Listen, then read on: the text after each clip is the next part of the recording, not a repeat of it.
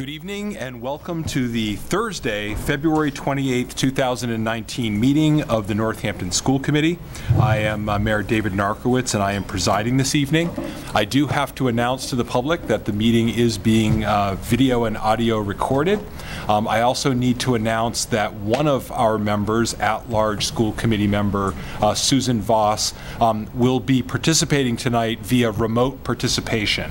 So where her nameplate is and where her microphone is, we have a conference phone, so she will be participating via remote participation, which is allowed under Mass General Law and has been authorized here in the city of Northampton. So with that, I will ask the clerk to call the roll of the school committee.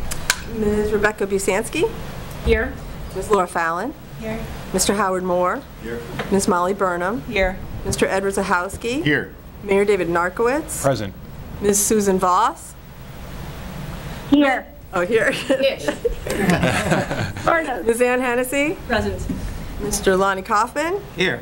Mr. Downey Meyer? Not here.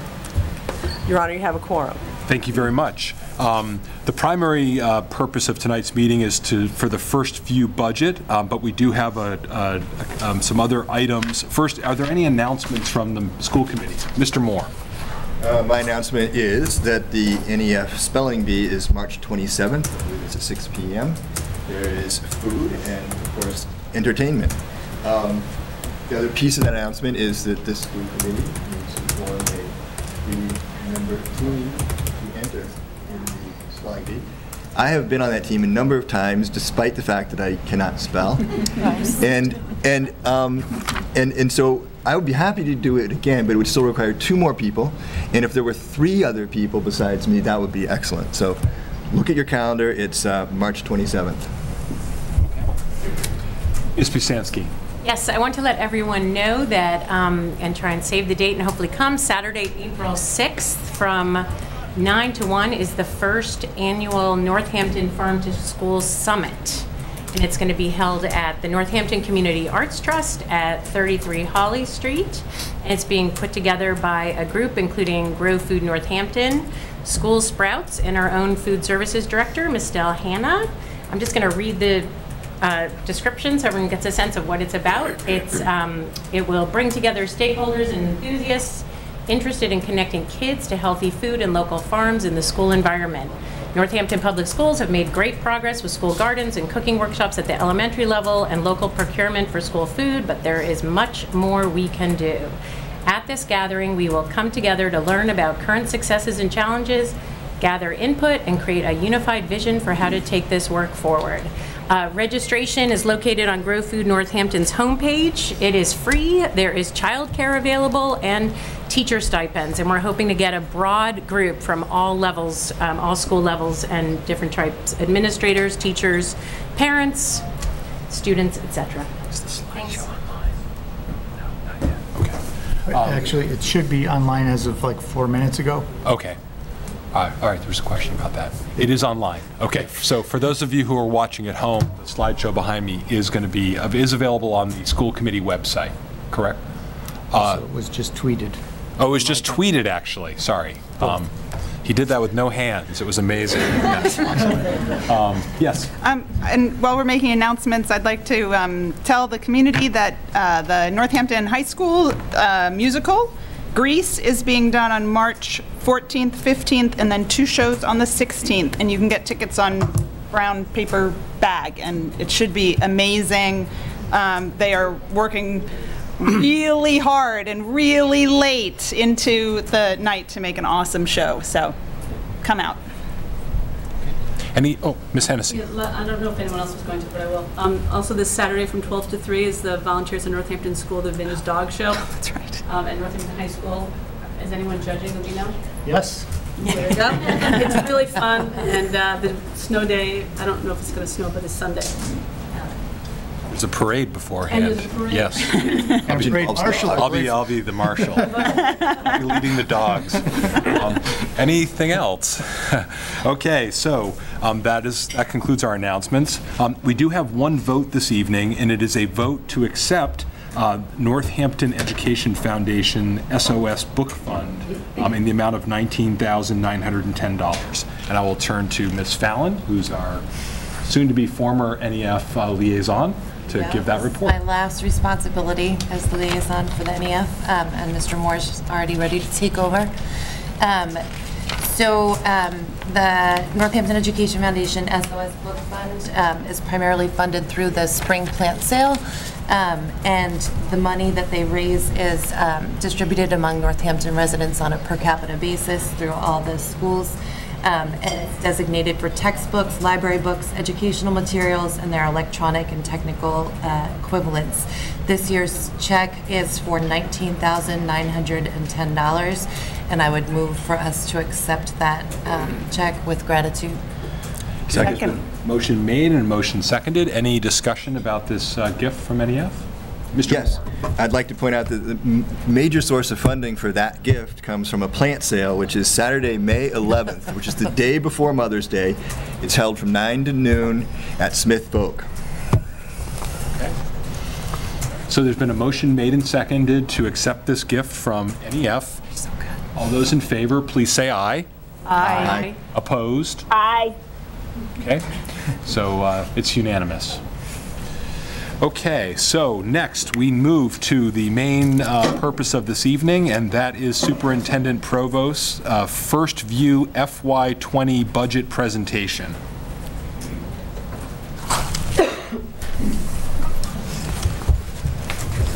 I'm going to lose steam on this.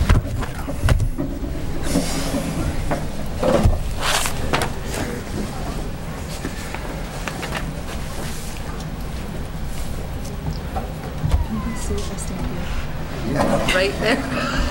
Stand right there. That's fine. And I can also see. Thank you very much. Convocation and the first view budget. There's hands-on art wing activities, 108 and 109. Don't forget to stop by our art wing. All right, so there, my first line is blown already. Let me just say that there will be commercial interruptions for approximately the first 20 minutes of this presentation due to Spotlight tonight at JFK. Also, that is the reason why Ms. Wilson isn't here presently, but she will be here in a little while. So what I was going to say is that the two highlights of a superintendent's calendar, at least my calendar, are convocation and the first view budget. Work begins on the first view budget immediately after we return from Thanksgiving break. And so We are proud to host the student band Misconception. Join us in the cafeteria for a great show starting at 7. Once again, we are hosting the student band Misconception. Join us in the cafeteria for a great show starting at 7. And so I'm so happy they're proud of that, because we're very proud of the budget that we're bringing you tonight too. We'll just start with a word about our logo for this year. As is the case with every year, we have a little symbol for the budget. Last year, if you remember, it was a Karen, because we were building on what we had done in years past. This year, our symbol is the phases of the moon, because we are transitioning, we think, with this budget from a time of intense focus on the elementary schools. I think it was necessary with 2 of the elementary schools in level 3 status at the beginning of my administration that we spend a lot of time with a very close focus on the elementaries. But now we're moving to a more balanced focus between both the elementaries and secondary schools. So that is the meaning of the moons. Let me start with some appreciations. All of the appreciations you see tonight are from my Twitter feed over the course of the year. One of the things I like to do to prepare for First View is just review the tweets of the last year to see what we've done well and what is memorable for me. So first, I'd like to just thank everyone who played a role in bringing Project Lead the Way to the middle school, including the school committee for supporting that in the budget last year. For me, I think this is an exemplar of hands-on learning with relevance and rigor, which is the way students learn best and what I'd like to bring a lot more of to the Northampton Public Schools. skipped ahead. Also, unified sports. I can remember in my former life as a special education director, sitting with parents and students at high school IEP meetings as they described the heartache they experienced when they reached the age at which sports participation was contingent on athletic skill. From a moral perspective, I think establishing a unified sports program is perhaps the best single thing we've done this year, because that reverses that whole dynamic. To see our stands packed with students, the pep band and the cheerleaders there to support students who normally wouldn't be allowed to participate in athletic programs, to me was, I think, the moral highlight of the year. Also, our community spirit. Some more scenes from earlier this fall.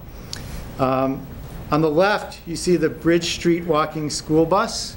You see the driver, Howard Moore, getting ready to round up his band of merry walkers with support from Principal Chiquette, the new Bridge Street teacher, Jill Tellier, Counselor Sierra, and Mayor Narkowitz. Also from the fall, on the right, is our first ever school local carnival, bringing all 4 elementary schools together in a unified celebration of the public schools. It was a bracing 50 degrees and overcast with a steady northerly breeze. It was perfect dunk tank weather, at least from the perspective of students who wanted to even the score with the superintendent who doesn't call enough snow days. Also, I want to just shout out to Dave since he's here.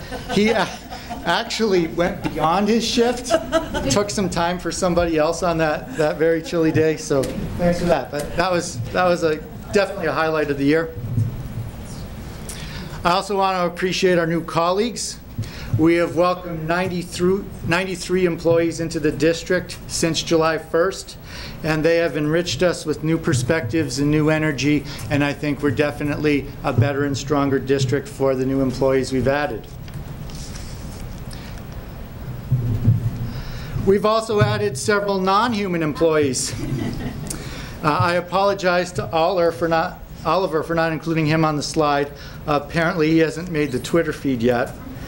Fortunately, dogs are relatively immune from many of the human defects, including jealousy, vanity, and avarice. So I don't expect to have any complaints from Oliver tomorrow morning. But as you can see from the picture on the left, our 4-legged friends were loved by students, teachers, and administrators alike. And I'll just point out from that picture, this was one of those days when it was like 100 degrees and everyone was miserable. But Jackson, I think, really sort of leavened the spirit and helped us get through the day. So those are my appreciations looking back on what we were able to do in the past budget. Next. This is a very important slide. The whole budget is really contingent on this slide, so I want to have it right up in the beginning. Through our prior budget cycles, almost all of our new programming had to be created through restructuring, as you know. Since 2015, we've added more than $800,000 of new programming, most of which came from cuts from various line items, and most of which were directed... Attention JFK! Attention JFK! Join us in the cafeteria for a great show starring the student band Misconception at this time. Once again, make your way to the cafeteria for a great show starring the student band Misconception at this time. So let me just back up because this is the really important slide to understand. As I said, from 2015, we've added about $800,000 of new programming, mostly cut from other line items, mostly directed to priority needs, most of which have been related to what I've referred to as the high needs future. In this year, in 2020, we're able to do almost as much in a single year as we've been able to do over the course of the past 5 budget cycles. And it's because of this slide. That's a really important opportunity for us. New programming in this proposal is paid for savings and new revenue from the Special Education Cost Center. The budget assumes that increases in the local appropriation will be consistent with the Northampton Fiscal Stability Plan, but does not rely on the appropriation for the increased programming. Our assumption is that the increased appropriation will go to fixed cost increases to maintain level services. So all of it I'll be talking about tonight. Visit the PTO in the main entrance. Stop by to learn about the many ways the PTO supports our teachers and students. And be sure to leave your email. So all of the funding in the new budget comes from this slide and these fundamentals that I'm showing here. Our budget philosophy is rooted in an ethic of stewardship.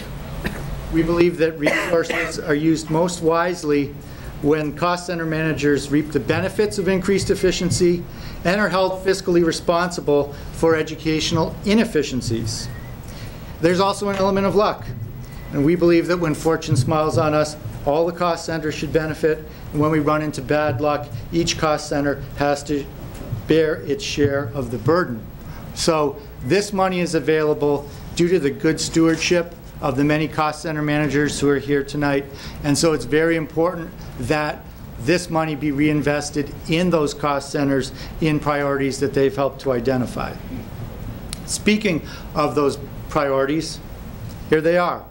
First, to replicate effective practices from our elementary schools, to seek new solutions to improve outcomes, to meet the needs of a changing population, to provide adequate administrative support, to enhance math and arts education, and to improve the quality of experience.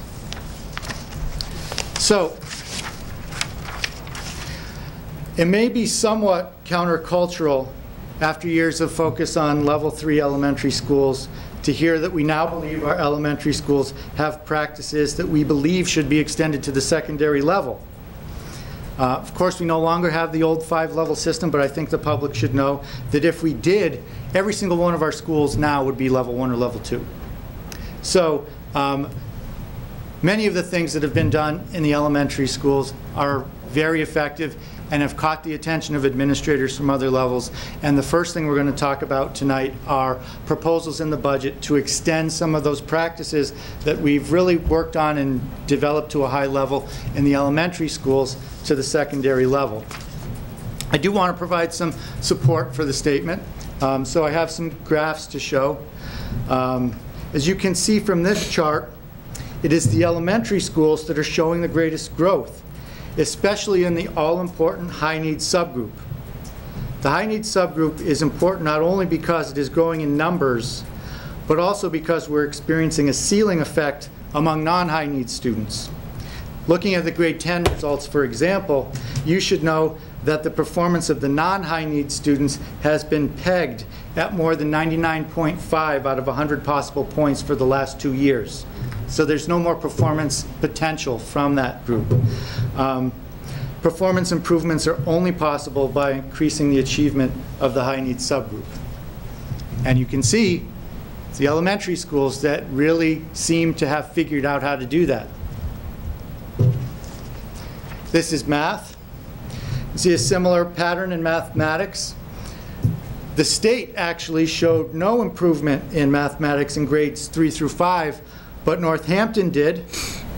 And the improvement for our high-needs subgroup was equal to the improvement for students in the aggregate. Again, you can see pretty stark contrast between the elementaries and the secondary. In science, we have a little bit of a different picture. Here, elementary and middle schools both showed strong improvements, with JFK leading the way, especially with the high-needs subgroup. Again, the state showed regression across the board in middle schools, but JFK Middle School showed improvement both in the high-needs subgroup and for all students. We are pleased also with the results of our RTI program. from the elementary schools. I'm going to use the term tiered support tonight. It's more of an umbrella term. We have talked a lot in the past about RTI, so when you hear me say tiered support or tier 2 supports, you can know that I'm referring to our RTI program. Of course, the twofold goal of our tiered support system is to provide timely identification of students who may require special education, and also to intervene quickly when learning problems first appear, in the hope that many problems can be resolved before they develop into learning disabilities. So in this graph, you see over the past 3 years, in the blue, the number of students who received a tier 2 intervention, an RTI intervention, on the left in reading and the right in math, and then in the red of that group, how many of those went on to require tier 3 support or special education support. So you can see we've provided hundreds of interventions and have been able to resolve the overwhelming majority of learning differences without having refer students to tier 3. The result has been a dramatically lower incidence of students with disabilities in grades K to 2, where we have the program in place. This slide shows some more context. Here the colors are different, so just to point that out. The blue line shows the special education incidence in grades pre-K to 5. The red line shows incidence in grades 6 through 8. So even though we've only been able to put tier 2 supports in place in grades K through 2 for the most part, you can see that we've definitely seen a decrease in our incidence of special education, incidence of learning disabilities in the elementary schools over the past several years. And so for some more context, the current incidence rate in Massachusetts is 18.1%. You can see that the elementary schools are just slightly higher above that right now and trending downward. At the middle school, the incidence rate has been well above the statewide average for the whole period and is trending slightly upward. And the reason all this matters is that inappropriate placement of students into special education slows learning, not only for those students who would be better served in the general education setting, but also for the students who really require intensive interventions and can't afford to have their teachers' efforts diluted by large caseloads. So the first set of investments we are proposing to make, and it's the largest chunk of the available funds, is to expanding tier 2 supports. These moves will allow us to support students not only from grades K to 2, but all the way through grade 8. The additional positions at the elementary schools will extend services already in place there, so we're not going to talk too much about that. But you do have at your tables a one-pager explaining the middle school tiered support program, because that is a completely new program, and I would just like to take a minute to share our thoughts on how that would work. So we have 3 areas that we want to provide tiered support at JFK Middle School. The first is in the area of academic engagement. The intervention model is check-in, check-out. It's the tier 2 level that goes with PBIS. So PBIS is sort of the general building level support for students, but there are some students who aren't reached by that general intervention. There's a small group, research says that it's about 10% of the population who need something more, and the tier 2 intervention that goes with the PBIS model is called check-in and check-out. It involves students who've been nominated by their teachers as starting to disengage from school, meeting with a teacher first thing in the morning to make a plan for the day, meeting with a teacher at the end of the day to debrief the day and make a plan for the night. So first part of the JFK model will be adding check-in, check-out.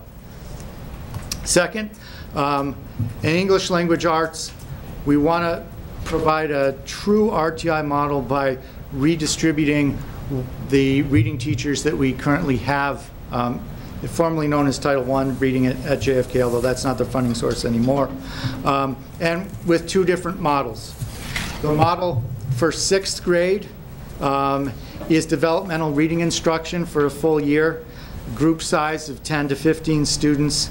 We would anticipate approximately 2 or 3 classes, and would be providing monthly progress monitoring and oral reading fluency, reading comprehension, and vocabulary.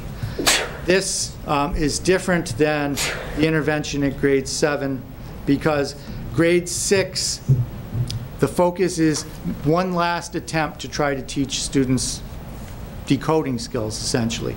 By the time you get to grade 7, it's a little bit late for that. So the model looks different and the focus is different. In grades 7 and 8, the focus is to support students in their English language arts class using the same reading teachers who are currently at JFK as a push-in model, so that they can be an additional teacher in the classroom in the ELA classes, helping students who have difficulty reading, making sure that they can still access the grade level content that's part of the 7th and 8th grade curriculum. In math, again, you'll see a difference. This is on the second, at the back side, I should say. It's a two-sided handout. In math, again, there's a difference between 6th grade and 7th and 8th grade. Again, because the research done on RTI at the secondary level says it has to be different than the way RTI is conducted at the elementary level. And grade 6 is a really critical year. It's a year when the developmental window for remediation is really starting to close. And so you want to intensify your efforts with the 6th graders. The grade 6 intervention model will be math recovery. It's the same model that's used in the elementary schools. You might ask, well, if we're providing RTI in the elementary schools or tiered supports in the elementary schools, why do we have to provide it in the middle school too? You know, wouldn't they have a chance to benefit from that in elementary school? Well, we did look at the current JFK population and looking at the grades 1 through 3, even though we're not really providing much RTI at grade level 3. And 150 students currently in JFK joined the Northampton Public Schools in grade 3 or later. And a lot of them joined in grade 7 or 8. So having an RTI program or a tiered support program in the elementary school doesn't ensure that we'll be able to have an opportunity to work with all the students who might need it before they get to JFK Middle School. Just continuing with the math model. So for 7 and 8, really it's about sessions. So this isn't a full year model. It's a 20-session model. The focus is really 2 things: 10 minutes on advanced topics in arithmetic, such as long division. There are some kids at the middle school who are missing some basic arithmetic skills, and that becomes a problem, and all other math endeavors. And then the rest of it is spent on explicit strategy instruction. A lot of it's spent on understanding and solving word problems, because that's where a lot of students have trouble. In both 6th, 7th, and 8th grade, the progress monitoring is with math computation fluency, number computation fluency, and math concepts and applications. We also, you'll notice, don't have the same kind of elaborate screening measures that we have at the elementary school, and that's because it's another difference between elementary screening for RTI and secondary screening for RTI. Most people thinking about secondary models now say you don't have to spend a lot of time screening kids. In elementary, you're doing assessments to try to find kids prior to the age when your state assessment system comes on board. By the time they get into the middle school, they've already been through so many assessments, you know which kids are struggling, and the state assessment, whatever it is a good way of picking the kids out. So save time on assessment and put more time on the intervention. Don't forget, on your way out, be sure to ask about Ask in the Lobby. Okay, so that does it for the tiered support portion of the budget. You want us to hold on questions, John?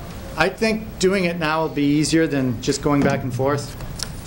All right, so behavioral support, how does that fit into, I understand the academic piece. Why are you combining the two? I'm curious. Because we envision the need for supports as a tripod or a stool with 3 legs. Yep. There's reading support, because reading is one area where students can go off the rails. There's math support, because that's a large part of the curriculum. But then there's behavioral support, because even if students have solid academic skills, if they're not engaged, if they're not exhibiting pro-social behaviors at a high frequency, they're going to receive a lot of negative feedback from the system that's going to cause them to check out of learning. Okay, now I totally get the idea behind that, but you see one person having that responsibility to serve kids who have both academic and/or behavioral needs that are. I don't think it'll necessarily be one person. Yeah, awesome. So if you think it's 10%, that might be 20 kids per grade. It might be a different person in each grade doing the check and check out. All right, I guess I'm just looking at, trying to understand that better. If this is at a one FTE, does that mean the equivalent of that? That would okay, I understand the confusion now. Okay, sorry. So on this, we're just showing the 2 math interventionists that we're adding to JFK Middle School. Another piece of this puzzle is the change in population that the middle school is going through. So to give you the most extreme example of the difference that I think our tiered supports are making, in grades 7 and 8 right now, about 29% of students are identified as students with disabilities. I think there are 64 8th graders, I think it's 30% in that grade, that are leaving for the high school or for the vocational school next year. They're being replaced by 46 incoming 6th graders. Mm-hmm. So there are fewer students coming in. That's going to free up staff. Okay. Also, and this is really important, in the 64 8th graders we currently have right now, 100% of them have learning strategies in their IEPs. In the incoming 6th grade, 0% of the students have learning strategies in their IEPs, because we've had a more inclusive model at the elementary school. Mm-hmm. So that frees up more time. So I don't think that, it's not the math interventionists that are going to do the behavioral support. I believe it will likely be special educators who have a lesser caseload. One of the things you'll see is that we're actually, to make sure that works out, proposing to add another special educator to JFK, in spite of the fact that they're, having a big group leave and having a small group come in.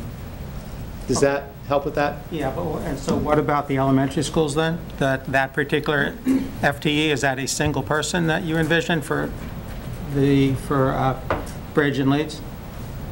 Yes, that's a single person. Well, it's a single person for each school. Yeah.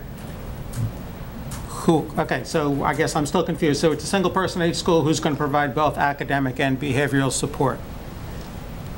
Yes.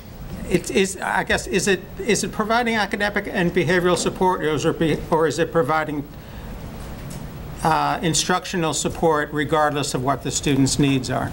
You know what I mean? No, I think it's the first. I think it's providing academic and behavioral support. One of the things that we know, when you go back to that stool analogy, is that many of the kids who are having academic problems are also kids who are having behavioral problems. So in some cases, you're addressing the behavior problems by helping the academics. In some cases, you're helping the academics by addressing the behavior. In some cases, you have to address them both separately. And so do we currently have those positions by that title? We have what are known as tiered support specialists, and we have math interventionists and reading interventionists in all of our elementary schools.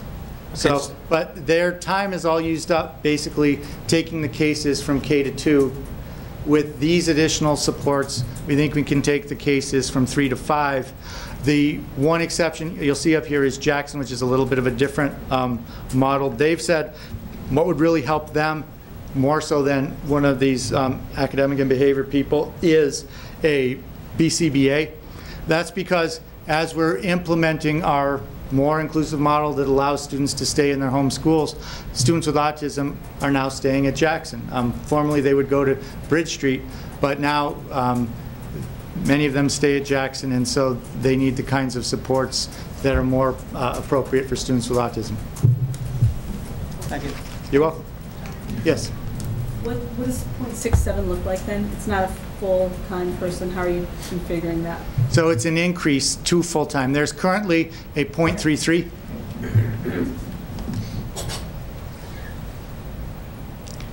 Okay, moving on to the next strategy, which is seeking new solutions to improve outcomes.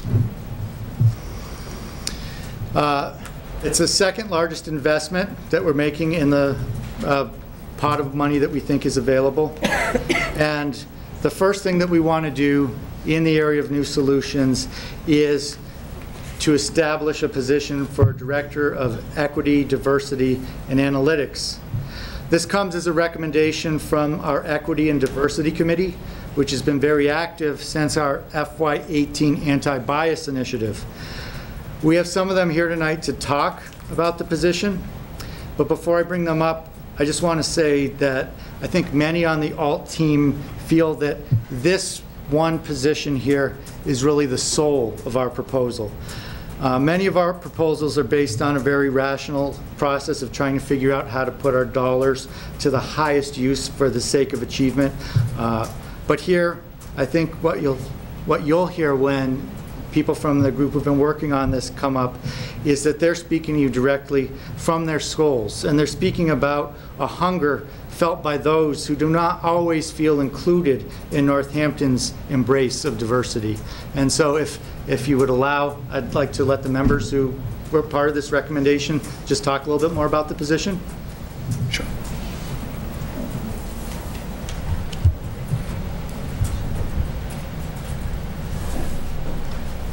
Hi, thank you for allowing me this opportunity to speak with you. My name is Norm Pacheco. I am a special educator here at JFK. I am also the co-chair of the Anti-Bias Committee that Dr. Provost spoke of. In addition to being a teacher here at JFK, I'm also a husband to a Northampton teacher, and probably more importantly, a father to a Northampton student. And as such, I'm invested in Northampton's future.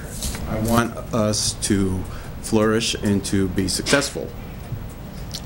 With that being said, Northampton schools are not immune to the national trends, such as students of color being overrepresented on our list of low achievers and overrepresented on our list of behavior problems. Low socioeconomic students and people of color, the two groups often blend and are often the same kids. And in order to address this situation, we need a position like this in the district, I feel. One of the hopes for this position would be to recruit other teachers of color. Research shows that teachers of color help to close achievement gaps for students of color and tend to be highly regarded by students of all races. Recruitment would hopefully, bring in more people that would also affect, decrease dropout rates, increase aspirations for college, things like that. Another aspect of this position that would be helpful would be the provision of professional development for the staff members of the district. As populations and demographics change and more students of color enroll within the district, this is definitely needed. As we know, diversity creates both opportunity and challenges to a school. The opportunities are endless, right? Building tolerance, building acceptance, things like that. The challenges could be, you know, finding curriculum that reaches all of our students, that is relevant to all of our students, that meets the needs of a diverse student population. We want to make sure the school promotes a culture that supports tolerance and understanding. This is not as easily done as it is said. One central strategy for addressing these concerns must involve providing support for teachers and school staff. That's what this position would do. This position can provide teachers with proper training to successfully teach diverse schools and become reflective about potential biases that they may bring into the classroom. You know, and sometimes we've seen in our neighboring communities, you know, there are issues that arise based on race relations that can be difficult to talk about. Those conversations are hard to have. And again, this person could potentially take on that role of leading those conversations and coming to a solution with all involved. Thank you.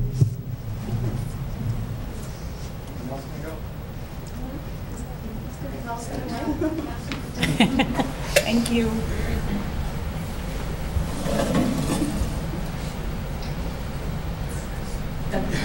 Yes.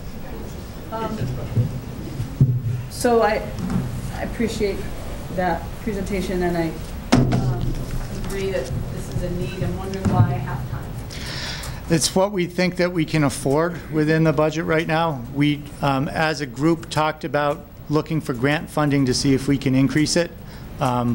Right now, just to be honest, the outlook on the federal grants is kind of bleak, so I don't know that we'll be able to move beyond that this year. But in the great sort of mixing pot of what the priorities were and where we thought that we could get the appropriate and best mix of services for the district, that's where we landed. So do you envision the person to be a part-time employee or someone who has another position in the school? I think it's a part-time employee. I think this person is just focused on this. So, hello again, everyone. Principal Wilson. What a great night. We hope you enjoyed exploring your middle school. Thank you for being here at JFK Spotlight. We were very excited to meet you, and we look forward to seeing you again this spring. Most of all, we can't wait until you are JFK students and families. Thanks again for attending, and have a nice evening. So I guess my concern with this is that I believe in this strongly, and I think it's almost ironic that it would be a halftime position given who could afford to take a halftime job, and that the mission or the charge of this position would be to both have an understanding of the issues of what we're dealing with in Northampton. So that's a concern of mine. So I have strong concern. I wish it was a full-time. I get that it's a budget. I will just share with you that. Sorry. Go ahead. What do you want, Susan? Yes, yes, Susan. Sorry, I don't have a way to visualize. I'm not trying to interrupt. I'm just, I'm on the subcommittee, and I wanted to just share part of our conversation about this on the budget subcommittee, and we saw a preview of this. And Dr. Provost can correct me if I'm wrong, but I think it had an amount attached to it, which really helped our conversation. I don't want to say the amount I remember, but this person, Dr. Provost, will you just summarize for us the level of education you think this person has? Because that might be, I agree with what Ms. Hennessy's saying, but it's a much higher paying position than we might be thinking, and the question is how to afford, and I had the same concerns. How are we going to find somebody, because it's such an important position? Right, so it's a cabinet level position. The amount that we have in the budget is $50,000, or in the proposal is $50,000 for this halftime position. We're looking for somebody with some kind of advanced degree. Really, the main thing is someone with experience. So I don't know, but you know, we will continue to look for grants. And if we can find a way to expand it, that certainly is our goal. I mean, we had this very same discussion when we were in before the subcommittee, when we were, I think, on day 3 of our budget development as an alt team, and the way we were able to move was by saying maybe there will be able to get some grants to help build this up, and maybe we'll be able to build it up through future budgets. But we recognize that potential problem too. Thank you very much. Can I offer one idea related to that? Yes. You have the floor. Thank you. I've had a couple weeks to think about this, and one of the things we talked about was, you know, this is probably an advanced degree kind of position, and people in those types of positions often do have a research component, obviously, of what they're doing, and do write grants. So it may be that when we think about a job description for this position, initially, if we can only fund it half-time, the job description could include something like, you know, opportunity to write grants to create a full-time job. Okay, thank you. Ms. Fallon. And I actually was going to say something related.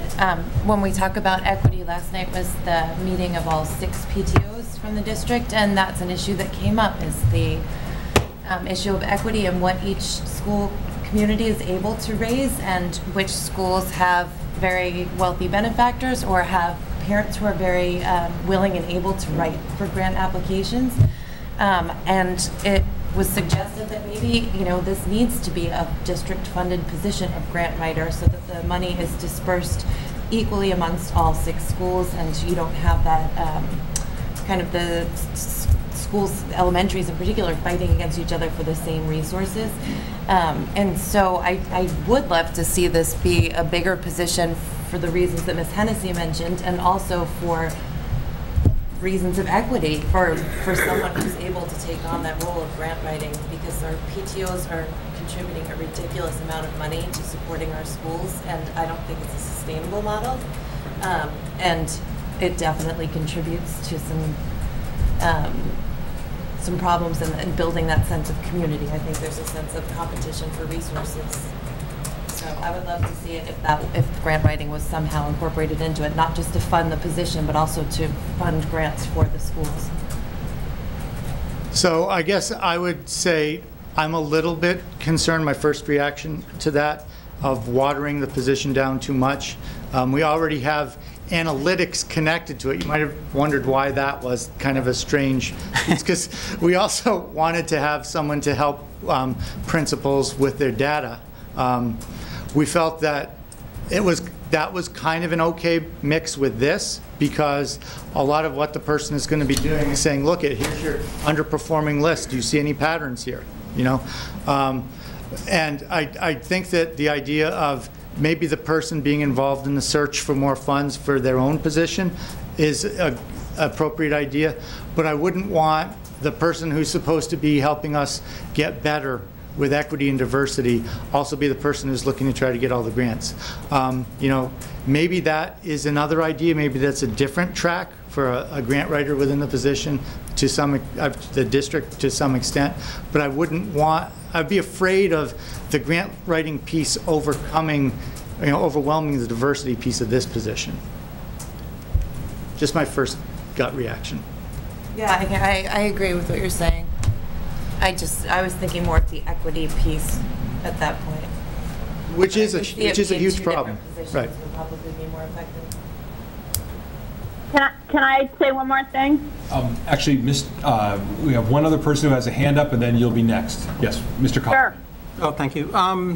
So I thank you for the presentation, Norm. I mean, I think the goals are our goals, my goals, the objective, and what you're trying to accomplish, and what you brought up is fantastic. But I'll admit I'm concerned, and I'm concerned about a few things. One is I've been in other districts that have this type of position, and two things happen. One is that the position itself becomes the solution, and the efforts to take on this task system-wide then falls to the excuse. I don't want to call it an excuse, but there's a problem that arises, and everyone says, oh, that director will take care of it, or we better talk to that person to get some sort of help. And all of a sudden, what seems to be a systemic issue becomes an isolated one, and in that sense, it backfires. And I'm thinking of one particular case. It was a while back, and I'm not saying that will happen here, but that's just one of my concerns is this is a huge problem, and of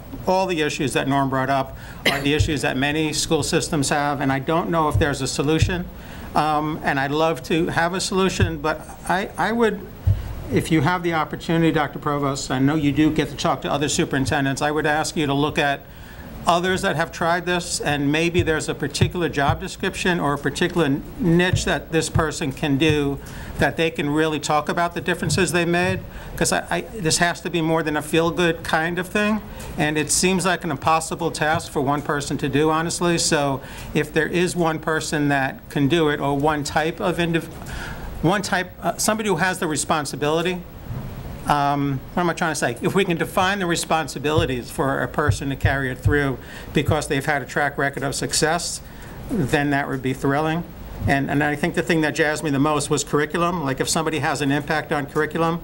But the other things about, trying to hire a diverse workforce, I just have no confidence a person can do that, because we've tried before, other districts have tried, we're in a grant.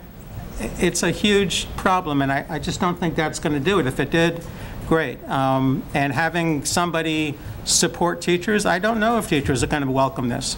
I don't know if teachers are going to be accepting of it. So I have some concerns. I love the idea of what we're trying to accomplish, but I don't want this to be something where we're spending that kind of money on an individual if there's another way to do it. And the other way, I would think, is using it for somebody who maybe has these same objectives but is really solely looking at curriculum teaching and instruction, because I do think that's where we'll get the most impact. And that needs to be defined, but if we're talking about equity and diversity around student achievement, then I think it needs to be more in the classroom.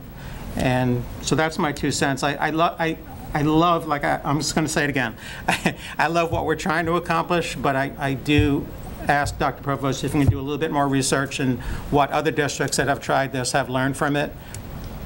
So, if you haven't already, it sounds like. I was going to say the next step of this, if this passes muster with the full committee, would be to bring forward a job description, which is a job description that was developed based on the research of the diversity subcommittee. I will speak to the point about the level of acceptance, which was the one major change that I made, because initially the subcommittee recommended this being a Unit A position, but I don't think it can work as a Unit A position for the reason you point out. I think that some of the conversations that are most difficult may be with some of the people who are least ready to accept them. And I think from teacher to teacher, members of the same unit, that there's no leverage there. But I think from administrator to whoever, there's that level of legitimacy, that level of authority that I think can help move someone forward in an area where they don't want to move into. Yeah, I mean, I agree. That makes a lot of sense. And I would just then ask whether the alt team or whether the school building principals are going to welcome somebody coming in and working directly with their teachers. And if that's true, that's a real plus. But if that's not true, then that's a real barrier that needs to be resolved. I can say that every position in this proposal is fully supported by the alt team. And this position in particular, we were debating whether or not it should be reduced in order to add some more academic support. And it was very clear that the principals felt that this should be prioritized over more academic support for students. Okay, thank you. That's good to know. Thank you. Yeah. Ms. Voss? Thanks. I'll just keep it quick. I think when I first saw this position, coming back to what Ms. Hennessy said, it felt super important. And at the same time, I think we're all feeling, or I'll speak for myself, the title of it is so broad it could be an entire department, and then you see half time on it. So I think that job description will be really helpful in helping understand what the goals are and setting somebody up to succeed at this job because it is such a broad art. And I just wanted to clarify what I was saying about the grant writing. Because of the way this position was described to me and the likely piece of having an advanced degree for whoever was hired for it, there are probably people out there that want a part-time job at some stage in their life, and this could be a really attractive one at a high level doing important work. But if there was an issue with it being 0.5, the word I would use would, I wouldn't say the grant writing should be necessarily part of the job. It's just, you can talk about soft money, and sometimes people can increase from half-time to full-time by writing grants on their own time if they so choose. So I wasn't suggesting put that as part of the expectation for the job, but just during the process of talking to candidates, having that in the back of the mind that maybe it could be a soft money position. Thank you. Yes, Ms. Burnham. I just want to say that I think this is amazing, and I also think it's really great that it came out of the equity. I'm sorry, your community, which is made up of teachers and members of the staff, and I think that it's coming from that is very powerful for me to see. So thank you. Ms. Busansky. I'm also excited about this position. I agree with the hesitation about it being half-time, but I think we've kind of fleshed out some potential. But I want to say that I think it's really important, this idea of working on more teacher diversity. And so I don't want to lose that, and I don't think you will, but I think that's an important part, not just based on what the Equity Committee presented to us, but I think from what we know and what we're really talking about is that that our students need to have those role models and have those connections. So I don't want to lose that in all of this. I'm not saying it's an easy task, and I know you, Dr. Provost, have been involved in a group working on that, sort of regionally, if I'm correct, That's right? Correct. And so maybe we've learned something, from that we can then apply. But I think that's a really important point. We really look at our teacher body, and we have so little diversity in Northampton. And I think to increase that is going to be really important so that we're reflecting what our student population looks like better and give that help to them. So I just wanted to put in a good word for keeping that. Continue, Mr. Dr. Okay, so moving along. It may be somewhat of a misnomer to put Munis automation on the new solutions slide, because I was doing things with Munis 15 years ago that we can't do in Northampton right now. Munis, for those of you who don't know, is the financial record-keeping system that many municipalities and school districts use. It has a number of functions that are now kind of in a sleep mode in Northampton that are leading to lost time, additional work, additional errors as people double enter things. And so this solution is really kind of a one-time cost of bringing in a consultant who would have to make some tweaks within the system, but also to do training to the Munis, for the Munis users, so that we can really maximize Munis, or even just use it the way it was intended to be used. So the next batch of new solutions is all for the high school. First, there's a half-time innovation pathway coordinator included in the budget. That's because the grant for the current Innovation Pathway Coordinator is scheduled to phase out halfway through next year. Every meeting I go to for Pathway Schools still says that the governor is very committed to creating a separate funding stream for schools who have innovation pathways. However, I didn't see it in the governor's budget proposal. But anyways, if that comes to fruition, that might be more money that we could use in another spot, such as the Director of Equity, Diversity, and Analytics. However, at this point, not really seeing anything sure on the horizon. We want to put that position, that halftime position, in there so that we don't have to send the Innovation Pathway Director home during January of next year. Next, a post-grad transition coordinator. I did get a question on this from a committee member who said, weren't we cited on transition planning in our last CPR? And we were, which may be another reason to support this position. Although I want to be clear, this is not an administrative position in order to just make sure that we are compliant with all the paperwork components of transition planning.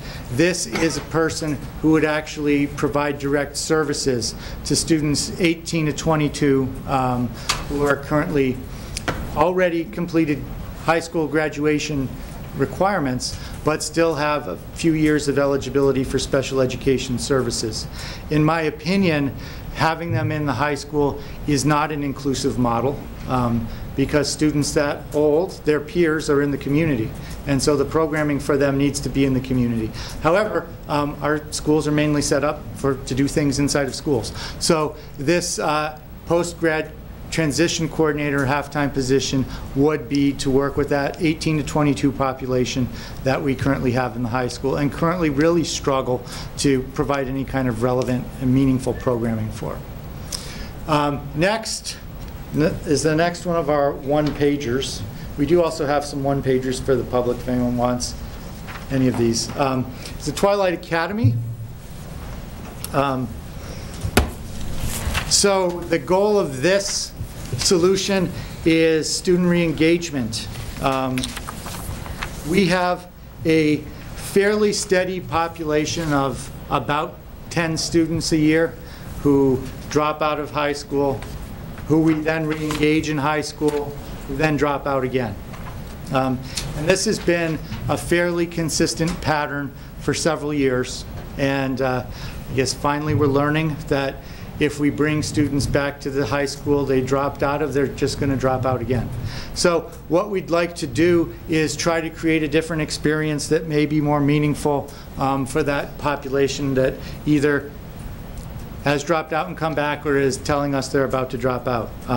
So the emphasis here again is going to be on community-based learning. The reason why is because the goal is still to get students a high school diploma, but the usual reasons that we give for why students should get a high school diploma don't really mean anything to this group of kids. What will mean something to this group of kids is if they have a relationship with a caring adult who can have a loving but very real conversation with them that goes something like, look, you're not worth much to me or anybody else right now without a high school diploma, but if you can get this, then I can get you more money and I can get some doors open for you. And that's going to be the motivation. So students will be in this program morning when the rest of the students are in the high school engaged in some community-based learning. Could be paid employment. Ideally would be paid employment because I think that's where they'll find those mentors that I'm talking about. It could be volunteer work if they're not able to find paid employment or other kind of practical learning experiences. Then they'd have a modified schedule. So they would learn from 2 to 4. Be after the regular high school day. And we're also focusing on a subject-a-day model because some of these students have kind of Swiss cheese transcripts. They may only need 1 or 2 more courses in order to graduate. We probably have more luck telling them, you can come on Mondays for the rest of the semester, we can get you your diploma. So this is kind of just a sample schedule of what it might look like. Monday English, Tuesday math, Wednesday science, Thursday history, and Friday makeup, in case you missed a day. So it also has the benefit of, I do think there's a certain stigma, certain embarrassment for students being overage for their grade, and also seeing that their peers are progressing on a different track. I think that manifests itself in a way that takes a toll, not only on them, but on the peers who are learning in school. So I think having them do their learning after the end of the normal school day also would be a benefit. So this really is to provide stipends and transportation for a small group of students who we're really having a hard time getting to graduation. Yes?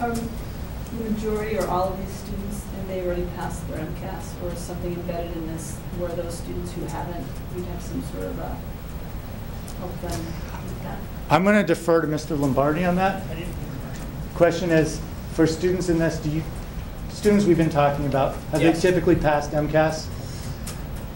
Some have, some haven't. Some have passed one or two. It really, you know, the hope for this would really individualize, as Dr. Provost said, that some students might just need a Monday history class. Yeah, so that's great.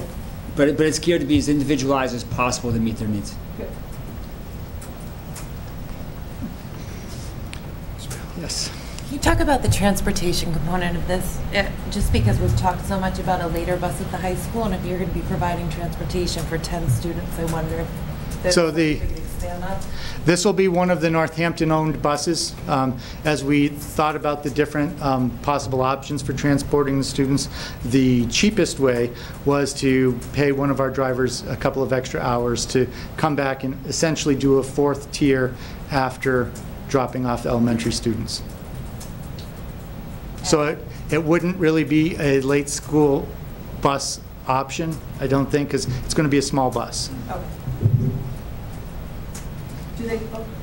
Ms. Busian. Go ahead. Oh.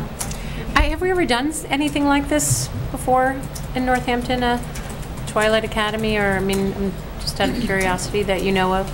I don't know historically if we have. I know that we haven't in my time here. Yeah. No, Mr. Says Lombardi it. is saying no. You saying no? Mr. Lombardi said was shaking. Okay. Okay.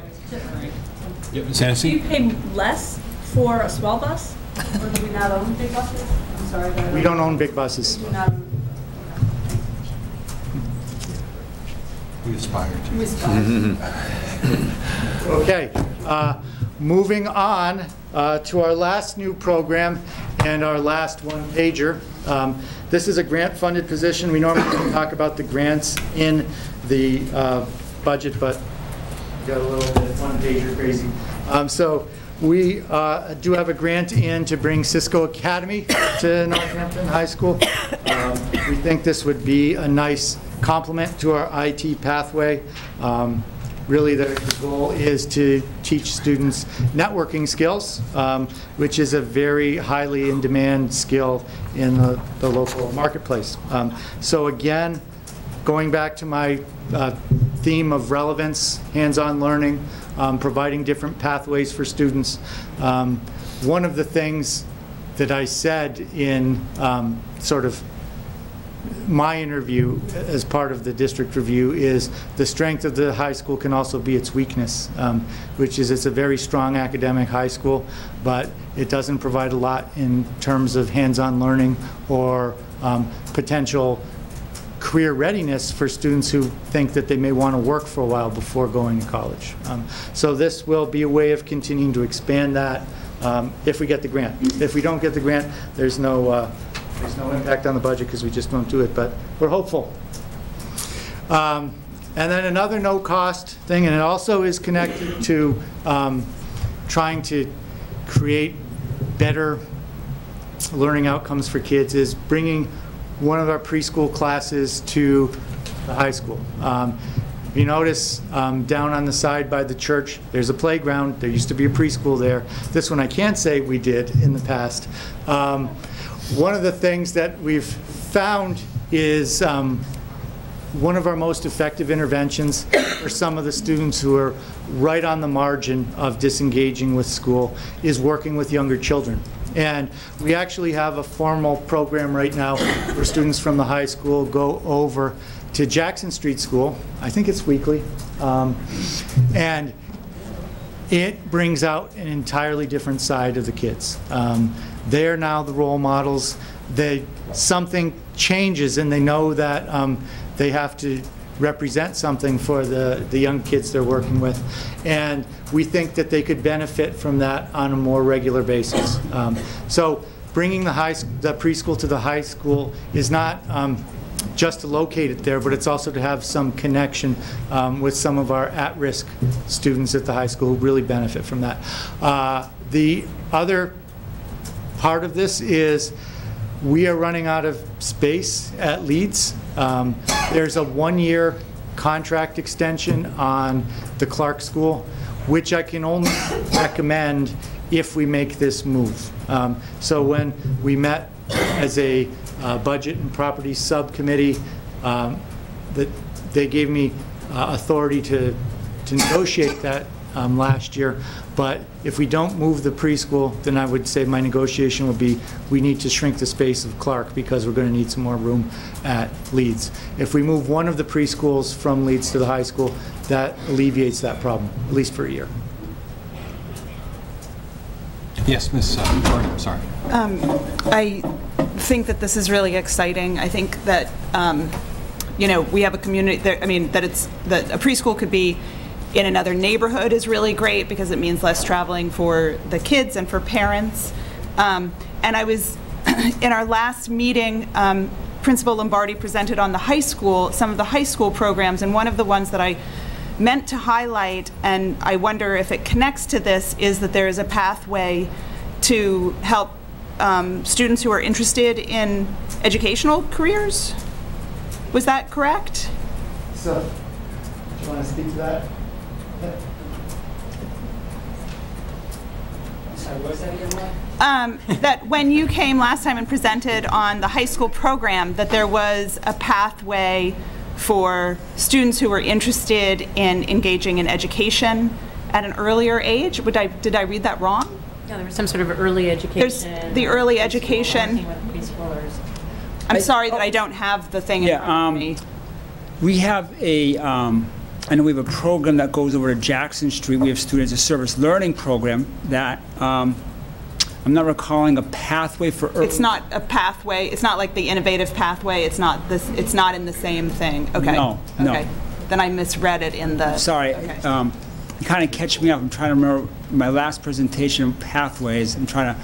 It was going to be some child. In the program of study. It was in the child program of development classes at the high school, Yes. and they were going to volunteer at maybe just Jackson Street in the classroom for 2 days It's a like week. our service learning program, yes. That we So it's a service learning program, and it's actually already been instituted. So it's not a new program. It's already been going on. We actually started a couple years before, I think, going to Ryan Road for that. I see. Okay. Okay. Well, this connects really nicely to that, and I think that that program just looked amazing, and I meant to compliment you all on that program. Sorry. Well, no, I will also throw out that you may remember I submitted an innovation pathway for an education Yeah. preparation program, but the state rejected that. So Okay. maybe now could be a time to resubmit. Yeah. Okay. Mr. Kaufman? Thank you. So I appreciate what Ms. Burnham was bringing up. I had a similar question because maybe you sat down too early, Mr. Lombardi, I'm not sure. But one of the things that excited me about this service learning or pathway, whatever it was the combination of in-class child development course and practical work with kids during the week. Is that something that we heard correctly, or did? I'm sorry, I really am having. Yes. Yeah. Okay. It was in the. Well, I guess my question is, if there is a child development course at the high school, Currently, there is not, no. and not next year? No. Okay. I read that too. Yeah. Yeah, I'll pull up, yeah. But currently, for example, the days that students involved in the program are not going to the elementary school. Yeah. The classwork they're doing is on that related content. Is on what? That related content, so the child Right. development stuff. Yeah. So, Okay, so- like intermittent or intersparsed, I should say, between the days that they're going on site, they're covering this type of material in that way. Independent study? No, in No. a class run by the teacher that's affiliated with the class that leads that group, Melissa Power Green. But it's also a combination of service learning, so it might also be Yeah. spreading good cheer, spreading goodwill. Yeah. Yeah, like, I guess we might have had the same idea. I think it was just that if the kids are working in the preschool, if you can support that with some academic instruction, learning on child development, it would be a win-win, if it's not just working with kids. Yeah, So any that's way it. you can infuse that would be an even better way to offer for students.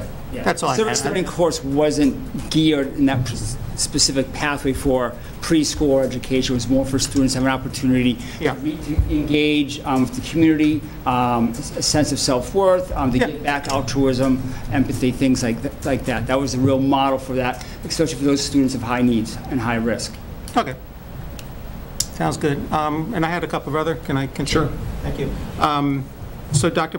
Provost, again, like I pointed out when Mr. Lombardi shared the student handbook last time, it was such an impressive list of electives that we have and seems to be growing. I just want to say that the idea of kids participating in this, I hope we don't see as an alternative to college. These are, I think, wonderful opportunities for kids to experiment, to get their hands dirty, to apply some of what they're learning in class to make their decisions around college easier and maybe more relevant for them. So I think it's a dual sort of opportunity for kids to both experience that before they go on to college, as well as the kids who might not be going on. But I would think many of those kids that do participate probably will get some additional learnings as well. I totally agree. Okay. Especially within the pathway, one of the specific goals is to give them exposure to post-secondary education. Great. The idea, though, is that you don't have to be on this track or model that says you graduate from high school and 3 months later you start college, unless you want that. Yeah. You could work and go to college. You could work for a while, save some money, and then go to college. It's just an opportunity to provide students with more options, but not a way to try to close any options for students. I think I'm saying the same thing. So I also, Dr. Plummer, I think you might be the one who developed this post-grad transition coordinator position, or Certainly help recommend it. yeah, so I just want to say that I think it's totally awesome, really awesome, and it's not just because we were cited on it, and I think you know my background, and it's something which I felt we've needed for a while. The outcomes for students with disabilities nationwide is just far less, those kids are far less successful than their non-disabled peers, and it's been historical and going on for far too long. So I think the services and support for students with disabilities for life after high school, when students leave high school, are really insufficient. And the problem is, although we have like transition planning beginning at 14, there's just a gap between what we can offer and what the needs of the students are. So I like where you're going with this. My question is, we have the bulk of students with disabilities do graduate with their peers at 17 or 18 years old at 12th grade. And those kids do also, historically, and research will show they also have worse, or they struggle more than their non-disabled peers, whether they go on to college, whether they can access services, whether they know of the services, many different things. And I think that's what the transitioning planning process and law was about. So my question is, are there, in your mind, are there going to be other opportunities for this person or to assist the other students who are not in school between 18 and 22 also with their transition planning?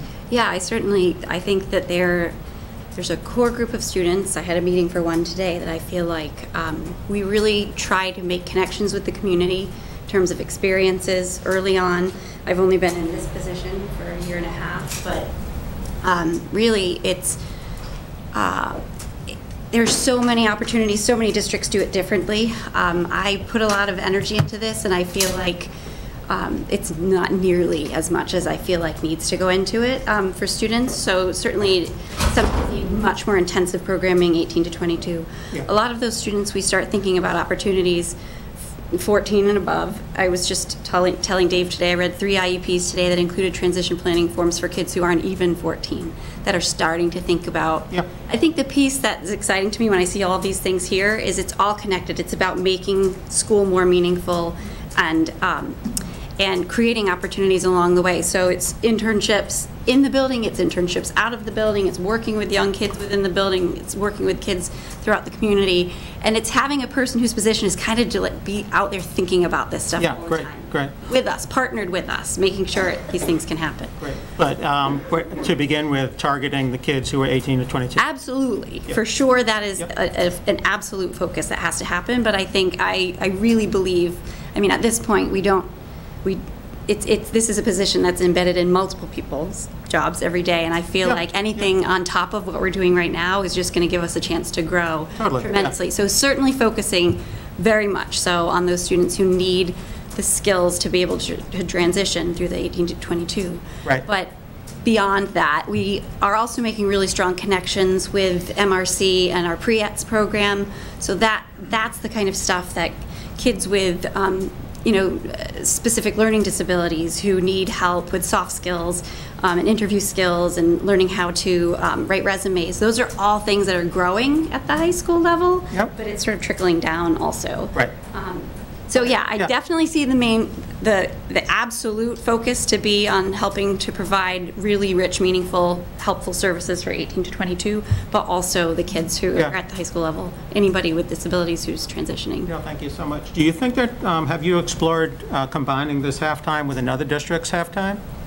Stampton, Amherst, interesting, so, because there we could be some started real effort, some there could of be the some special- real advantage and efficiencies. Yeah, we just met recently, and there's a few local special ed directors. We've started talking about how these positions exist, and it is interesting. I mean, when I go to these meetings for the region, I'm one of the only special ed directors that's there, or student services directors. A lot of districts have coordinators that are like, this is their job, right? Every day they're coming up with unique opportunities and connections to the community. Yeah.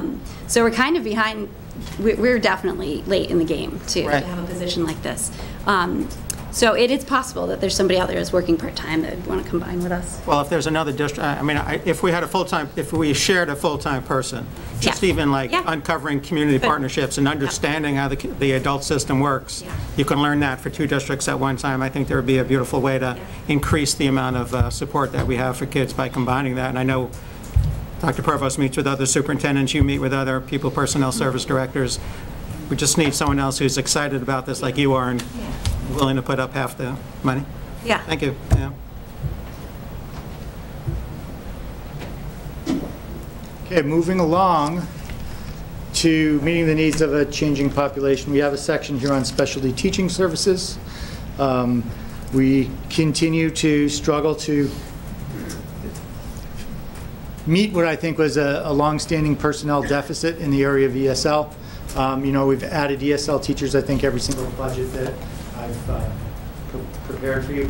So we're continuing that process this year, or proposing to continue that process this year by adding 0.2 FTE at Bridge Street, 0.4 FTE at Jackson Street, 0.6 FTE at JFK Middle School, as well as that additional special education teacher for JFK Middle School that I alluded to earlier in the presentation. So, you know, you see when you see little points like this, know what we're doing is filling out positions, basically. Also, one of the things that is really important, I think it goes to the topic of equity and diversity. I think it goes to one of the groups that sometimes feels like is not included in our lens of diversity is individuals with disabilities. And just as it's important to hire a diverse faculty, a racially diverse faculty, it's also important to hire a faculty that includes individuals with disabilities to provide role models for students with disabilities. So we have been successful, I would say, in recruiting a number of employees with disabilities. However, we've never had an account or a place to charge the costs of providing the accommodations for our employees with disabilities. This is, like I say, $10,000 to open the account. It's not like we're playing poker here, but much like the addition we made to the budget last year to just put a placeholder to begin building an account for textbooks, this is a place to put a placeholder to begin building the account for accommodations for our employees with disabilities. This is not the amount needed. Right now the amount is taken from building-based budgets in other places, but it's starting to build up a fund that we know that when we hire someone who needs an accommodation, we have a line item to hit for the whatever is needed to provide the accommodation. Next is providing adequate administrative support. First is a Section 504 coordinator, which is a split position between JFK and the high school. Earlier, I spoke about the high numbers of students with IEPs in grades 7 and 8. Additionally, there are more than 100 students at JFK and the high school who have Section 504 plans. In terms of procedural safeguards, paperwork requirements, evaluation, team process, etc., Section 504 mimics special education. Unlike special education, however, there is no funding or staff that goes with the statute to monitor that process. So as the number of 504 plans have increased at JFK and the high school, responsibilities have shifted to various positions, always with the same result, which is that the person who is now doing the 504 work was not doing nearly as much of the work that they were actually hired to do in the first place. So this is an attempt to try to get ahead of that dynamic by just hiring one person to be in place of monitoring and ensuring all parts of the Section 504 process are followed through at both the middle school and high school. Also, additional clerical staff. We're proposing 1 FTE for the Special Services Office. You should know that at one point in time there were 4, now there are 2. We think 3 is actually the appropriate number. I think that because of my own observations of the staff, a lot of what they do are things in addition to administrative tasks that could be done by administrative support, or be done with administrative support. I see them proofreading IEPs. I see them proofreading IEPs when I leave on Friday. See that little light up there, and I go and tell them go home, but they're insubordinate. Or if they do go home, they take the IEPs with them to read. So I think that building them up to that, not full staffing level that they were at before, but I think the right staffing level of adding 1 would be very helpful for that dynamic. Also, we think that the clerical staff at Jackson Street and Leeds Elementary, our 2 biggest elementary schools, should be increased from 35 hours to 40 hours. You see the cost of that. That's an annual cost for each of those schools. These people are sorely tempted to work without pay, and we want to stop that because that's illegal. So we want to make sure that we give them the time to do the work they need to do.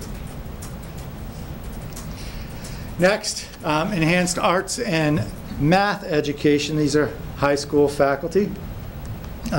Those of you who were a part of the commissioner's visit to NHS will remember an extremely crowded calculus classroom. The demand for computer science and higher level math classes has really stretched the math department. This position would primarily reduce the size of some of those larger sections as we anticipate continued and maybe even increased demand for computer science and higher level math classes. Also last year we began a process of bringing all of the music teachers, or the 2 music teachers at the high school, up to full time. We did 1 of the teachers last year. This increase would complete that process by bringing the other teacher to full time. Making this addition would allow us to add a course with a focus on music production. Our hope is that by offering a course like that, we could expand beyond the current courses that really have more of an appeal for a student with background in vocal or instrumental music, and may hit a new type of student who may not come with a lot of preparation in either of those areas, but may have an interest in music nonetheless. And then a few things to improve the quality of the experience. First is air conditioning. I can guarantee that this is a very important issue for teachers. One of the things that you'll recall from the capital improvement plan is that we had asked, and it has been approved to this point in the process, to have the library at Ryan Road School air conditioned. It's the only school we have currently that doesn't have a large air conditioned space. So putting that in place over the summer will certainly give us a lot more capacity to deal with some of the warm days in September and June.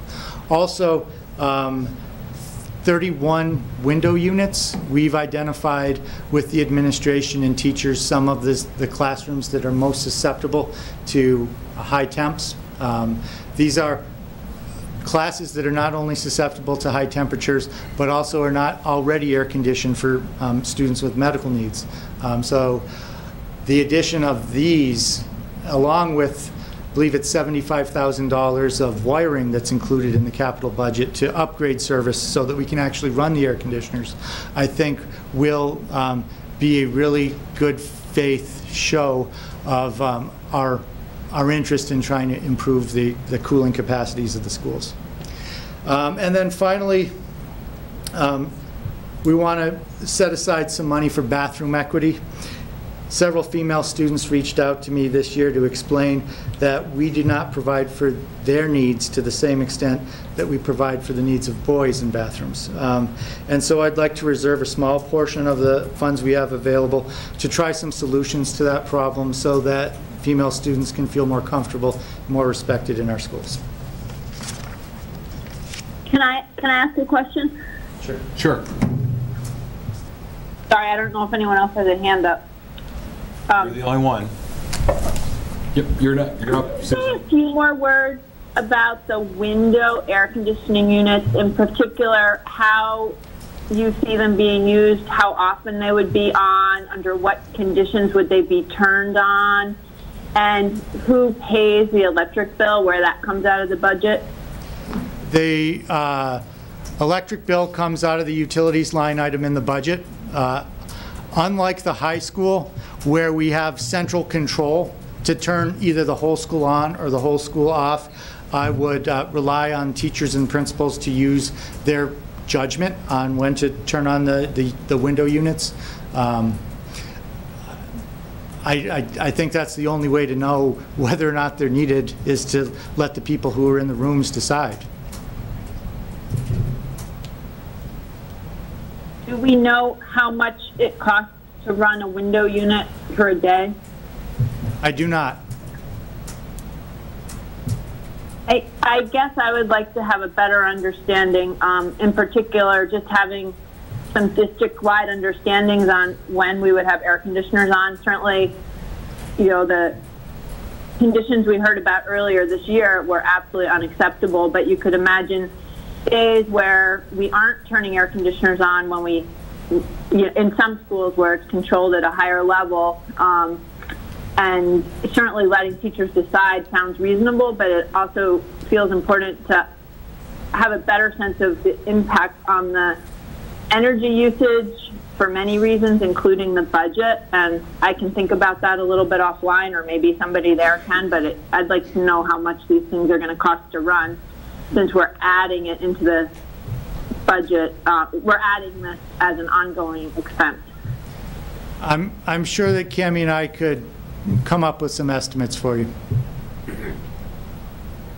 Thanks. And so those are all of the programming pieces of the budget.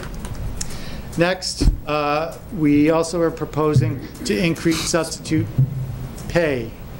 This also is very important to, I would say, members of every single unit as well as the administrators. You may have heard that there are some times when people are out and we can't find anybody to replace them. I don't know if this will make the difference, but every year we've tried to keep adding money to the substitute pay to try to make it more attractive. So our proposal is to increase non-licensed teachers from $82 a day to $85 a day, licensed teachers from $87 a day to $82 a day to $87 a day. For the retired MPS teachers, we're not recommending any increase, but they have a very significant benefit that places them above the licensed teachers, which is that if they work any portion of the day, they get $87. That's their current practice. So that 87 is like with an asterisk or an enhancement. So then all other subs are currently making $11 or $11.15 an hour, and the proposal would be to raise them to $12 an hour. Total cost of that is just shy of $30,000. Question? Yeah. I didn't see who went up first, so go ahead, then I'll come back here. Okay. So doesn't the city have kind of a, hasn't the city decided to try and pay people $15 at a minimum an hour? What am I trying to say? No, the city council passed an ordinance that only applies to municipal employees. Right. I get. That says we'll pay the minimum wage, which we do. So it was one of those. Which is? I won't characterize what I thought of it, but which is $12 an hour. I see. January 1st. All right, but I mean, I guess I would throw out there, if we've considered, does anybody in the school district make less than 15 an hour other than the subs? I think potentially, depending on where they are in the grid. I don't know if anyone actually is. Right here, less than 15, yes. They do. There's a few. minimum wage in the state is going to go up to 15 over the next few years. I understand, but I do think that it's supportive of many of the other efforts in Northampton and just common sense. I mean, I would support the idea of raising that even more if we can. When we look at how much it's going to cost, it's not as significant as some of the other costs, but certainly raising ESPs, I guess $1 an hour is going to be $6,000 per. Well, a couple of slides from here, we'll talk about school lunch prices, and I think part of that money, we can raise the money some other way. I would just throw out there that and see if anybody supports me on this idea, but I think if we can raise it more than to 12 and closer to 15 would be a very worthwhile endeavor on our part. Mr. Zahowski. I had a little bit more to say about that, and it just had to do with minimum wage. It seems like because of the way that our fiscal years run, there's always a time where when we look at the $12 number, knowing that in 2020 I think it's going up to $12.75, so there'll be that 6 months where we are paying employees minimum wage, but then it drops down below again. So I think I'm hearing what Mr. Kaufman's saying. I think it would always be nice to think that our employees are at least making what minimum wage is. We're in a competitive environment where folks are looking for jobs, and if minimum wage is the least amount that they can get paid on an hourly basis, it would be nice that we would at least be trying to compete with those other people out there that are paying that. So, as I look at that, I guess that would be 75 cents. That would get us through 2020 or to that point. I don't know what the numbers would be on that, but it would be certainly something of a slight increase, and it would cover it for the employees up until the next fiscal year. Another option would be to do a staggered rate and do, $12 at the beginning and then $12.75. I have no idea if it's holding back or it's making it difficult to get substitutes for sure, or it's less attractive. I just think it's fair that we be paying folks what the state has, established for minimum wage. So let us think about both of those as we do the next round of this.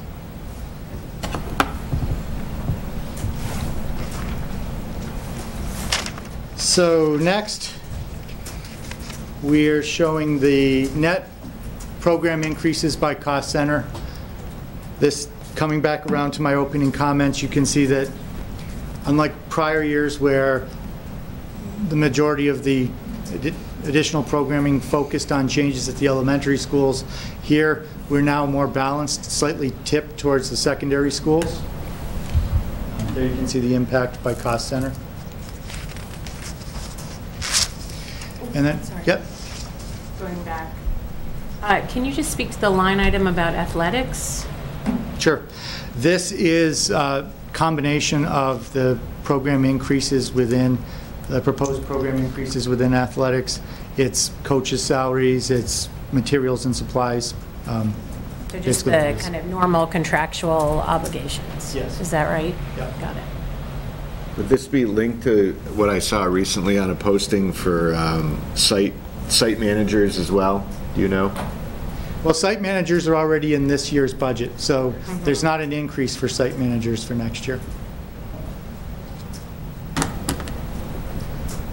So next, proposed fee increases. We've spoken many times about the lunch price and whether it's possible to continue to maintain it at the current level, whether it's wise to try to maintain it at the current level.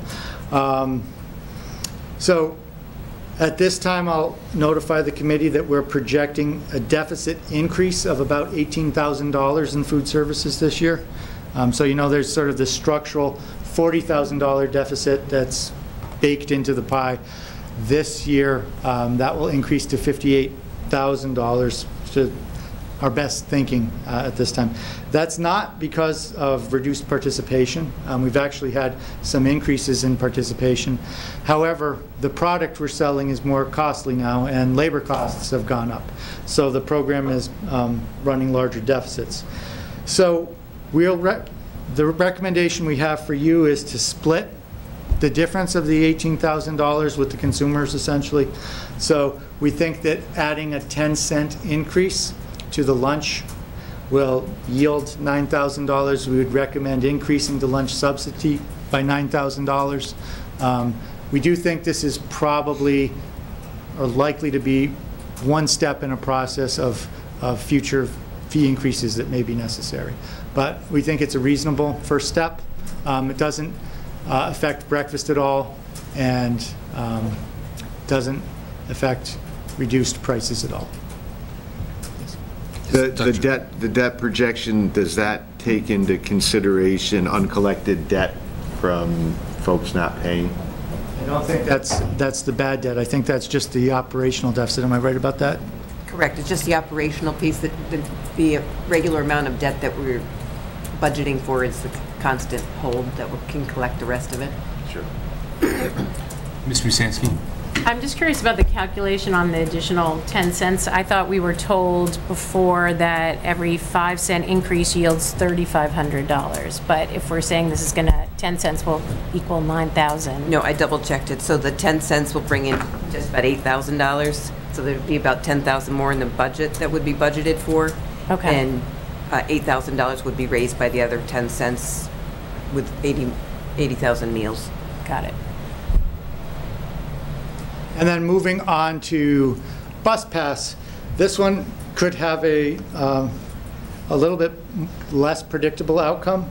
Our proposal is to bring in a completely different fee structure. So we would be raising costs across the board, but also offering a 10% discount if for any year-long passes paid by June 30th, which would bring the price below the current price. So this could be a net increase for us or a net decrease depending on when people pay their bills. The main benefit is that we hope that it motivates people to get their passes in early so that we don't have to spend the month of September reworking bus routes.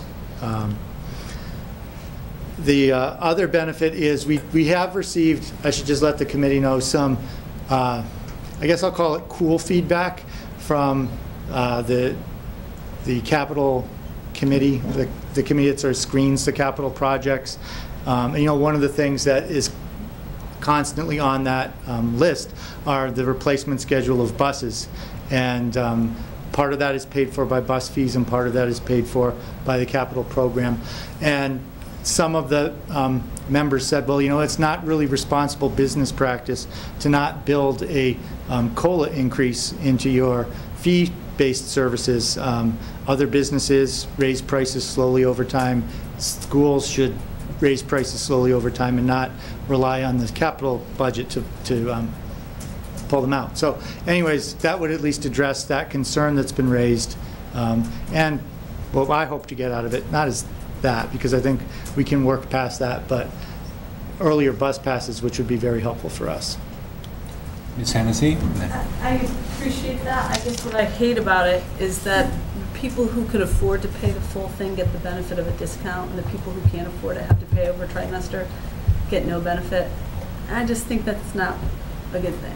That we should maybe, I get that it's a pain to figure out the bus routes, but I'm going to get a nice benefit from that because I get paid early. I just don't think that's fair. I don't think that's what we should be about. So, my input on it. Ms. Pusansky?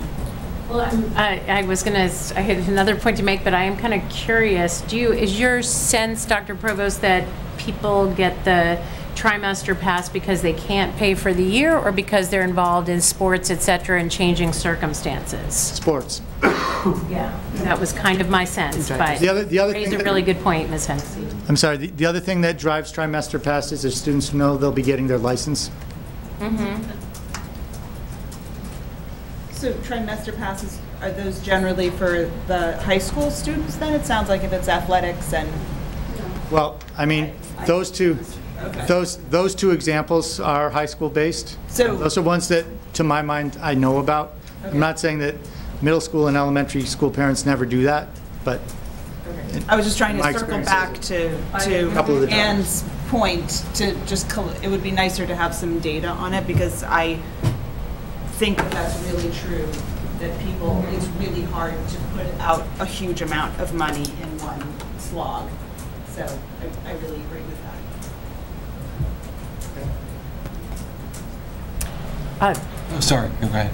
I'm curious if you see these fees, what you mentioned about sort of a COLA increase, do you see these fees increasing now yearly, or, I mean, how do you see this moving forward? I'm not sure. Based on that kind of... I don't know what outcome this would have if we do it. It could be that it nets less fees, right? And I might say it was a bad idea, let's go back to the old way.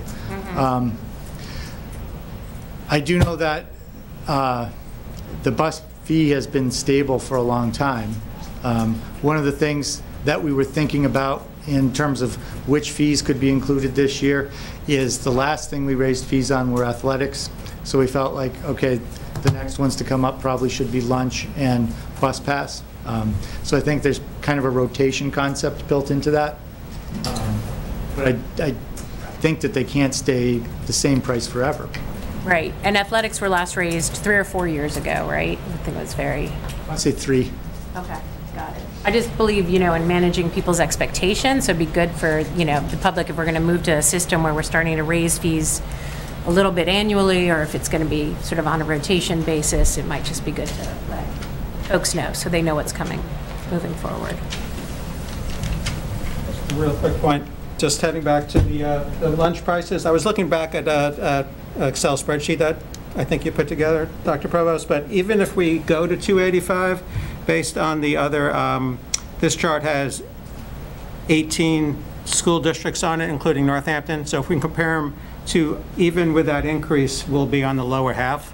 So just for the public to know that even though it's going up, it may go up. It's not going up. It'll still be cheaper than most of our local districts. That's right. Lunch prices. And so here's our revised fiscal stability plan. You'll see that it looks basically the same that it did last year. We're dipping in about $1 million to reserves this year to make the budget work. And the year that we run out of money, we still project to be FY22, absent any change in the fundamentals of our revenues and expenses. And so I just want to thank everybody who helped out with the budget proposal and all those weeks from Thanksgiving until now, particularly the Budget and Property Subcommittee, the ALT team, everybody who responded to the budget survey. I didn't say this when I was presenting, but I should say this now. The budget survey overwhelmingly said that it's the specialty teaching services that we need more of. That slide that talks about specialty teaching services is in alignment with what the public and teachers felt was most needed. And especially Cami Lamica on her first run through this.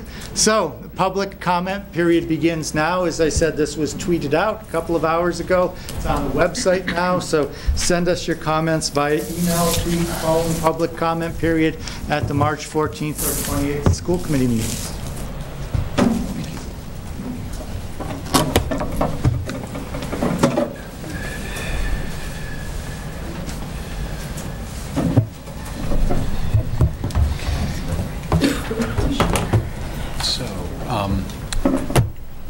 So there has been now this presentation. Item 5 is the public comment period that would normally be at the front of the meeting. So is there anyone who wishes to make public comment now at this time? Okay. I mean, it's a lot to think about, so go home, think about it. There's other ways to give public comment. So, okay. So with that, thank you, Dr. Provost. So we now have a couple of just future business and meeting dates to announce. We've got the school committee meeting of March 14th, 2019 at 6:45 p.m. in the JFK Community Room. We have the Rules and Policy Subcommittee of March 25th, 2019 at 12 p.m. in the Superintendent's office. And we've got the school committee budget meeting, which is the follow-on, March 28th, 2019 at 6:45 p.m. in the JFK Community Room. Next, there is a Before we do that? Sure. Normally the school committee gives me their sense of whether they want us to put this into a budget book or whether... Okay. they think we're on the wrong path. Okay. Because that would be delivered at the next meeting typically. Okay. So does folks want to give a sense of how this first view budget, are there areas where it needs to be rethought, or can this be put at least into a budget book format for the next deliberations? Any sense of the committee? Yes, Ms. Fallon. I appreciate the collaboration that's been done by the alt team and members of the diversity committee, and I would be very comfortable with you moving forward with the budget that you've put forward. Ms. Pisanski. Yep, I agree. I think we gave you some direction on some areas we'd like to explore, and but beyond that, I think it's really ready probably to go to the next step. I'm seeing other nodding heads, so. Yeah, I certainly would agree. Once again, looking just even at the last slide and our district stability plan, and seeing that we are finally getting into the reserve area, which is something that we haven't had to do in a number of years, but knowing for a number of years that we were going to find a time where we would have to and not have to discuss what we're cutting.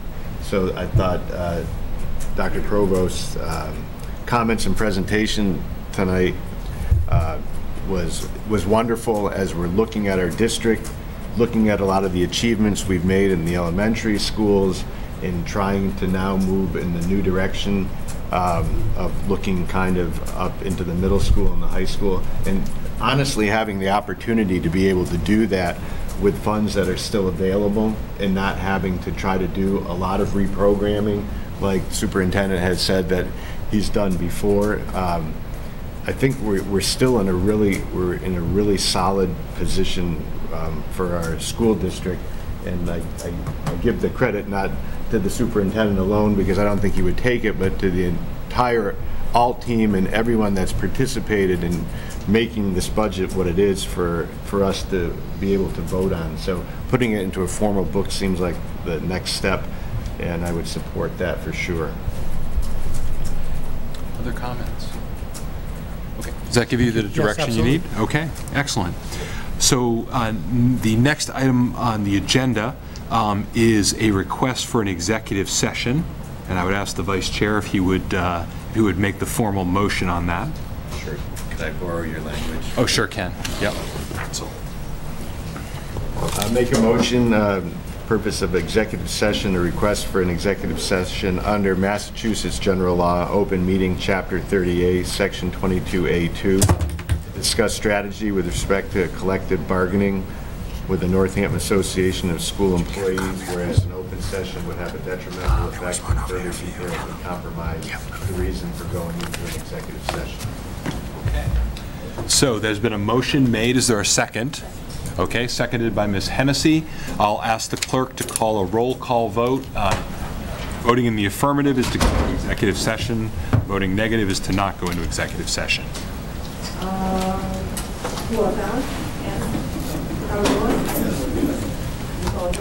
Yes. Yes. Yes. Susan Ross? Yes. Yes.